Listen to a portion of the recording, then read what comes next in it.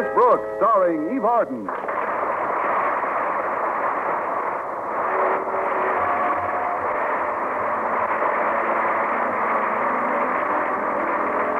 Well, the lessons to be learned on the athletic field are an important part of school activities, as our Miss Brooks, who teaches English at Madison High, is the first to admit. And in this sphere, there's nothing quite like the friendly baseball rivalry between Madison and Clay City High. No, indeed. There's been nothing quite as friendly since the Martins clobbered the Coys. The traditional Madison Clay High baseball game has been a no-holds-barred affair for 30 years. And this year's game promised to be the bitterest of all, since the winner would gain permanent possession of the silver loving cup provided by Madison's founder, Yodar Critch. Without our star pitcher, Stretch Snodgrass, though, we wouldn't have much chance to win. And this catastrophe seemed imminent last Thursday morning as Mr. Boynton was driving me to school. It's nice to have you driving me to school for a change. Instead of Walter Denton, I mean. Oh, I'm glad to oblige, Miss Brooks. His car is laid up, as I understand. Yes, I think it has a touch of the virus. Would you mind sitting a little closer to me, please? No, I wouldn't mind at all. There, is that better? A little closer yet. All righty. How's that? Still closer. Why, Mr. Boynton, what's behind these unexpected overtures? Those springs you were sitting on are about to go right through the upholstery. Oh, well, if that's... See? You hadn't moved, you would have landed right in my lap. Now he tells me. Well, this old car isn't much, but I'd hate to lose it. At least it gets me where I want to go, and it never runs out of gas. Then it'll never get me where I want to go. That is, I can see why you want to hang on to it. Well, that's just it, Miss Brooks. I don't know if I'll be able to. Why not? Does it use too much coal? Or oil? It's all paid for, isn't it? Yes, but... Well, George Gifford, Clay City's biology teacher, has been needling me for weeks on how badly Clay City was going to beat Madison this year. You know how I disapprove of gambling, but finally my baser instincts got the better of me, and I agreed to a wager. A wager, Mr. Boynton? Mm-hmm. I agreed to bet him this car. Against what? The new suit. Well, if he didn't throw in an extra pair of pants, you got the worst of it. But all in all, I guess it's a fair bet. Well, it was until a few days ago. But if Stretch can't pitch today, we're sunk. When Clay High's principal, Jason Brill, asked the head of the Board of Education to review the scholastic records of the two teams, he knew exactly what he was doing. Stretch's head was the only one really on the block. Well, that part of him we can spare. It's his arm we can't afford to lose. You know what I mean, Miss Brooks. I don't think his record will stand the inspection of the cold light of day. His record won't stand inspection on a hot night in the coal mine. But he may still be eligible to pitch today if he can pass the general quiz the board ordered Mr. Conklin to give him. I'm afraid he has about as much chance as a... Well, maybe one snowball didn't melt down there. Well, there's no sense brooding about it. Anyway, if Stretch does pitch, and we do win today, I've made up my mind to take you to the circus tonight. Really? Mm-hmm.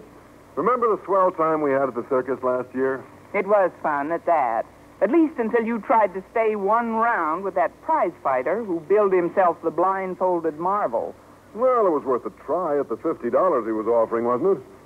As I recall, I needed the money for some work my dentist was doing on my teeth. Oh, that's right. And after the fight, you had less teeth to worry about. But on second thought, why pay good money to see a circus when we can catch a free one at school? Well, what do you mean, Miss Brooks? Maybe Mr. Conklin will let us watch Stretch trying to answer that quiz.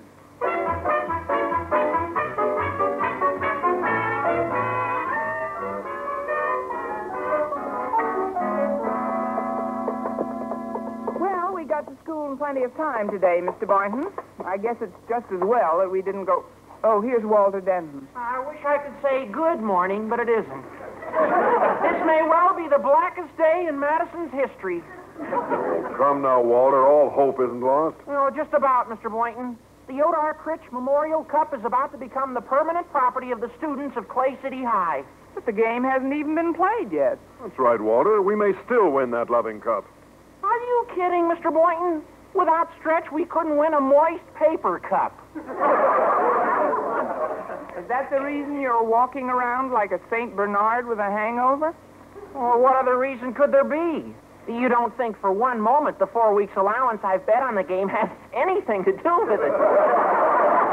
Well, if Stretch passes Mr. Conklin's quiz this morning, you may still win your bet, Walter. Well, whatever chance he did have went out the window last night, Miss Brooks. While all we loyal, industrious pupils were home studying, Stretch was at the circus. How do you know? Yeah, I sat right in back of him. Not only that, he was with Judy Brill. Jason Brill's daughter? I doubt if Judy's his son. But Mr. Brill isn't missing a single bet to keep Stretch from playing, is he? Well, I'll say he's not. Judy even got Stretch to fight the blindfolded marvel. He didn't. Was he badly hurt? Sure. Stretch almost killed him. One punch and he was colder than Mr. Conklin's heart. Well, I never saw such What was that about Mr. Conklin's heart, Denton? Oh, Mr. Conklin. Yeah, I was saying nothing was bolder than your heart, sir. I'm pressed for time, so I'll accept that for now. Miss Brooks, Mr. Boynton, I'm glad I ran into you. I'd like you to come into my office for a few minutes. I want your assistance. Oh, could you use me too, sir? Not even as a bookend.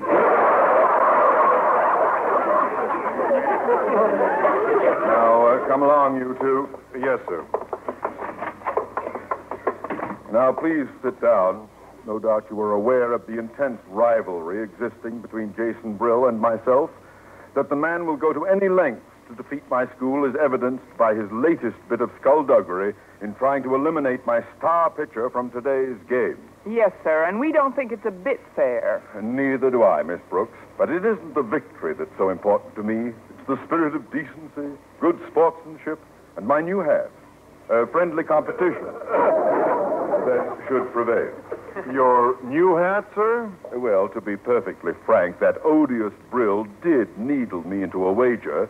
But new hat or not, Jason Brill's request to Mr. Stone to review our team's scholastic records at this time is contemptible. Then why give Snodgrass a quiz at all, sir? Because Mr. Stone has complied with Brill's request and ordered me to do so. However, there are more ways than one to skin a Brill. Skin a Brill? Oh, that's very good, Mr. Conklin.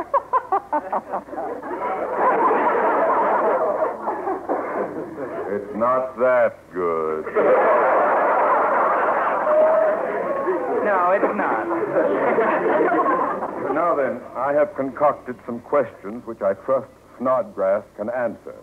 But since I am a man of such unwavering scholastic integrity, I wanted you two in here to witness the fairness of the test. Do you follow me? Right into a suspension. Yes, sir. Ah, this must be Snodgrass now. Come in. Good morning, Stretch. Hello, Miss Brooks. Hi, Mr. Boynton. I hope you don't mind my asking Miss Brooks and Mr. Boynton to sit in while I give you your quiz, Snodgrass. Oh, no, sir. I certainly ain't got no objections to them two, especially Miss Brooks. Gosh, I never learned no more from no teacher than I learned in her English class. Quiet, Stretch, or we'll both be ineligible. Now, Snodgrass, we are all pulling for you, boy. Don't leave us down. Let us down. I've decided to give you a simple verbal or oral examination. Either one's okay with me. We're dead. Question A is a geography question. Have you done much traveling, Snodgrass? No, sir. That was pretty easy, wasn't it?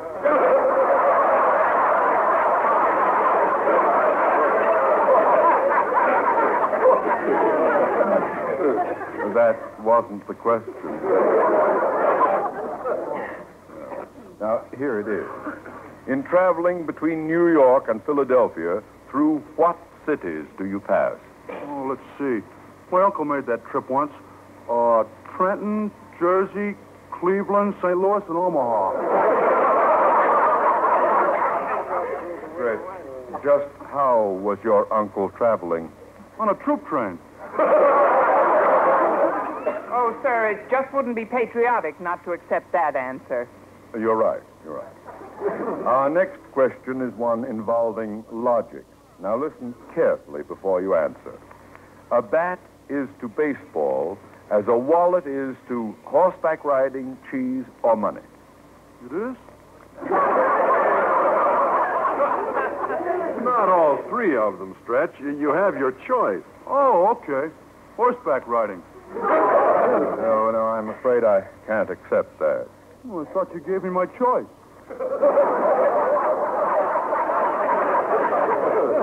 Now, don't be an Indian giver, Mr. Conklin. Look, Stretch. Permit me to question him, Miss Brooks. I have as much right to a nervous breakdown as anyone. Now, look, Stretch. A bat must be the same to baseball as a wallet is to money, mustn't it? Not my wallet. Next question. Let us assume you are a mailman standing on 1st Avenue, and your route starts at 2nd Avenue and ends at 4th Avenue. Your bag contains 4 pounds of mail for 2nd Avenue, 8 pounds for 3rd Avenue, and 14 pounds for 4th Avenue. You sling the bag over your shoulder, and what's the first thing you do? I fall down.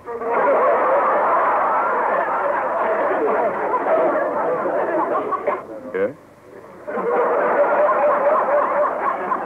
In the next question, you are to rearrange the sentence I give you and tell me whether it's true or false. I don't think I'll pitch again this year. Now, it's very simple. Honestly, it is. Now, here we go. Oranges, yellow are. Now, what is that? Bad English. I know it's bad English. I did that purposely. Now, is it true or false? Oranges, yellow are. Yellow are than what? That's the sentence. If you rearrange the words, it's oranges are yellow. Gee, I always thought yellow oranges were called lemons. Stretch. Mr. Conklin made the statement, oranges are yellow. Is he right or wrong? Wrong. Absolutely correct. How did you ever get it? Well, if she'd asked me about you, I'd have said wrong long ago. Those oranges that fouled me up. Well, can I pitch this afternoon? Only if you get out of here while you're ahead. Hurry up now, scoot. Yes, ma'am. Wait, no. Miss Brooks, since when do you take it upon yourself to... Osgood Conklin, principal speaking. Oh, hello, Mr. Stone. What an opportune time for you to call, sir. Snodgrass has just passed the general quiz I gave him, and he'll be able to pitch for what you mean he won't be able to pitch. What? But why not, sir? He did. Yes, Mr. Stone. I'll be here when you arrive. Goodbye. What did he say? He said that Stretch is about to be declared ineligible again. But why? Because of professionalism, Miss Brooks. Mr. Stone is coming over at 3 this afternoon to investigate the situation personally. But I don't understand, sir. How could Stretch be accused of professionalism? It seems he attended the circus last night, and while he was there, he accepted money for lasting 1 round against someone billed as the blindfolded marble.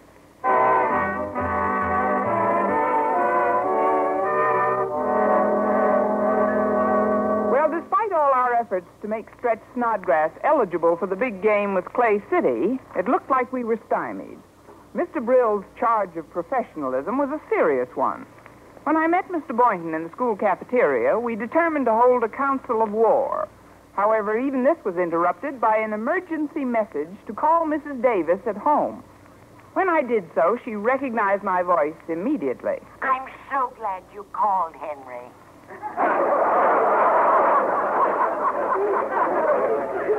Mrs. Davis, do you know who this is? Of course I do. Please send over 2.5 pounds of liver. Our cat is on a high-protein diet. Mrs. Davis, this is Connie. Why, Connie, what are you doing in the butcher shop? I'm not in the butcher shop. I'm at school. You left word for me to call you back at once, that it was an emergency. Oh, that explains it.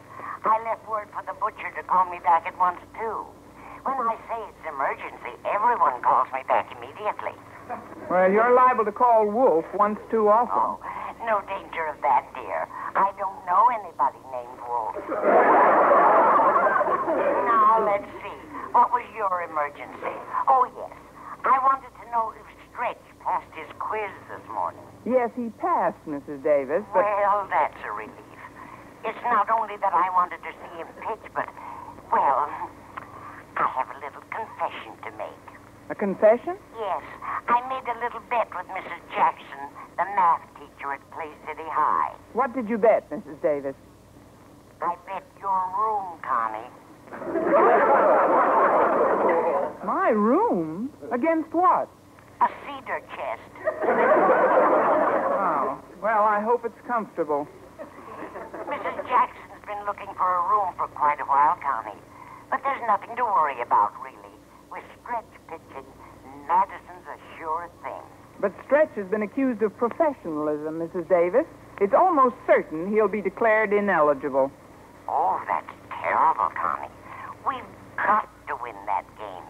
Is there anything I can do? I doubt it, Mrs. Davis. I don't think you're in shape to pitch 9 innings. Well, I've got to get back to lunch now. I'll talk to you later. All right, Connie. Goodbye. Goodbye, dear. Well, of all the crazy bets to make. Hello, Miss Brooks. Oh, hello, Harriet. You look as if you'd heard about Stretch's predicament. I have. Oh, and Daddy wants you to be in his office to greet Mr. Stone when he gets here right after school. Daddy had to go downtown about something, and he won't be back until after 3. All right. Does your father think Stretch has any chance of being declared eligible today? No, Miss Brooks. Mr. Stone's re-election as head of the Board of Education comes up in 2 weeks, and Daddy says this is a golden opportunity for him to display his thoroughness. But don't forget he's got Stretch on 2 counts, professionalism and brawling in public. One more, and he won't even be eligible for parole. Poor Stretch. He doesn't even know he's not going to pitch today. Well, he will in a minute. He's coming over now. Hi, Miss Brooks. Hi, Harriet. Boy, the old soup bone feels great. I'm really rearing to go this afternoon. Yeah, and we're rearing to see you go, Stretch. I'm afraid I have some bad news for you. It looks like you're not going to pitch this afternoon after all. Well, why not? I passed the quiz this morning, didn't I? So I'm eligible to pitch, ain't I? You're eligible to pitch?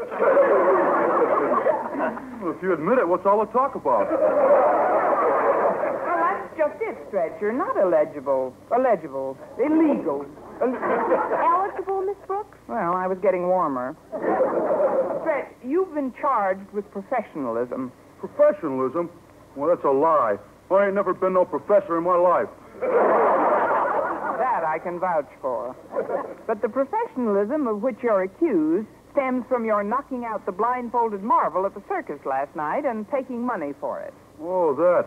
That's true. I flattened the poor fellow, but I didn't get no money for it yet.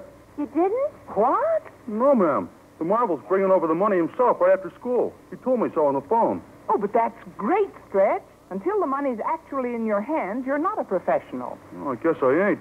But I told the guy to meet me in front of Mr. Conklin's office. I had to make it a simple place because with that blindfold on last night, he don't even know what I look like. Oh, that's better yet. Stretch, I'm going to show up in your place.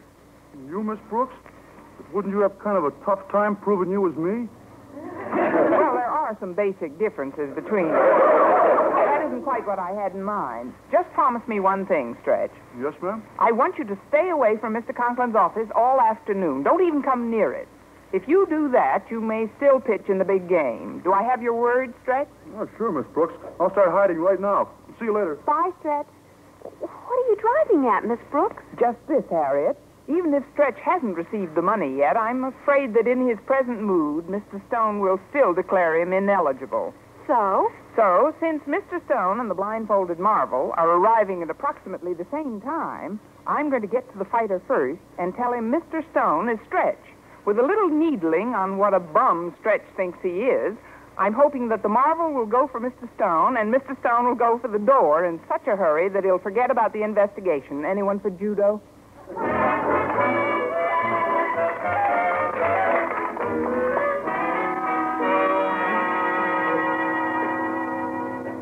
You see, Mr. Boynton, if Stretch hasn't received the money yet, he can't be accused of professionalism. Particularly if he never does receive that money.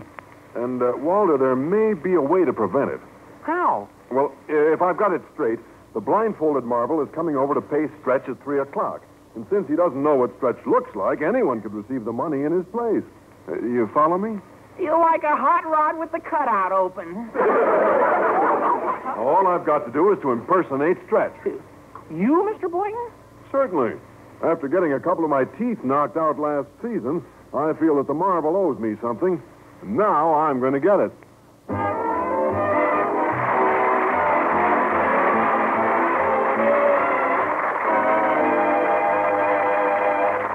Excuse me, could one of your characters tell me where to find a guy named Stretch Snodgrass? Oh, you must be the blindfolded bum, that he was telling us about. Stretch said he might be a few minutes late. Won't you step into our principal's office and wait? Oh, yeah, okay. You run along now, Harriet. All right, Miss Brooks. I'll be keeping my fingers crossed. I'm Miss Brooks. I teach English here. English? It's a sort of language.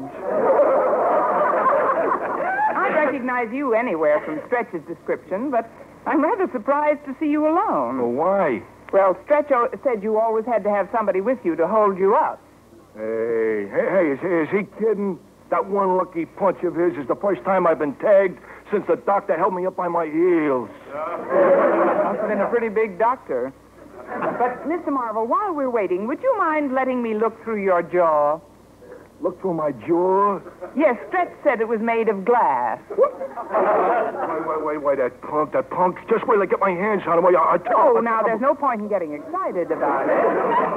After all, why should you care just because someone you'll never see again thinks you're a gaily colored bird? A gaily colored bird? Well, his exact words were as yellow as a canary. Just one punch. That's all I asked. Just one punch. Oh, this might be Snodgrass now. Come in. Well, I hope I ain't kept nobody waiting, but here I am to pick up my money. What? Are you Snodgrass? That's me, all right. Stretch Snodgrass. You going to leave me have it? Yeah. I'm going to leave you have it, all right. Oh, no, wait, Marvel. This is our biology So teacher. I'm a canary, am I? Huh?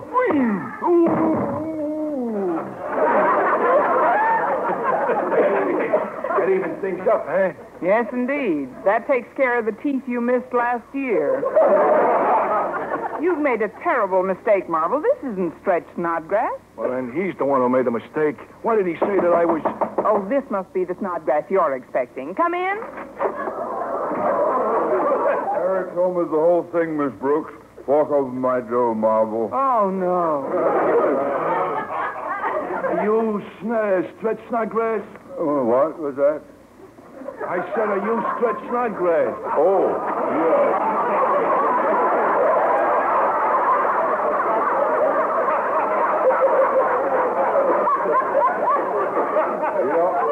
That's me, all right.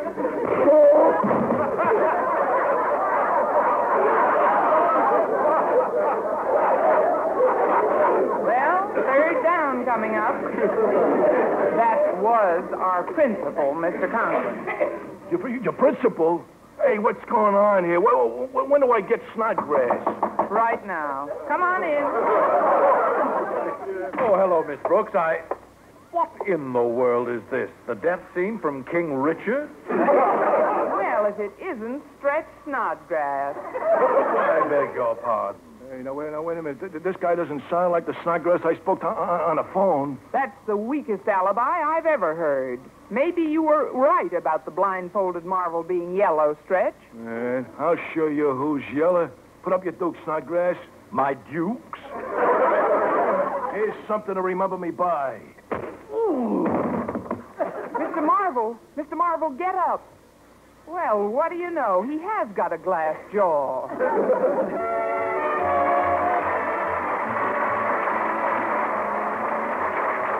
Miss Brooks, starring Eve Arden, transcribed, was produced and directed by Larry Burns, written by Arthur Olsberg and Al Lewis, with the music of Bud Gluskin. Mr. Conklin was played by Gail Gordon. This is the United States Armed Forces Radio and Television Service.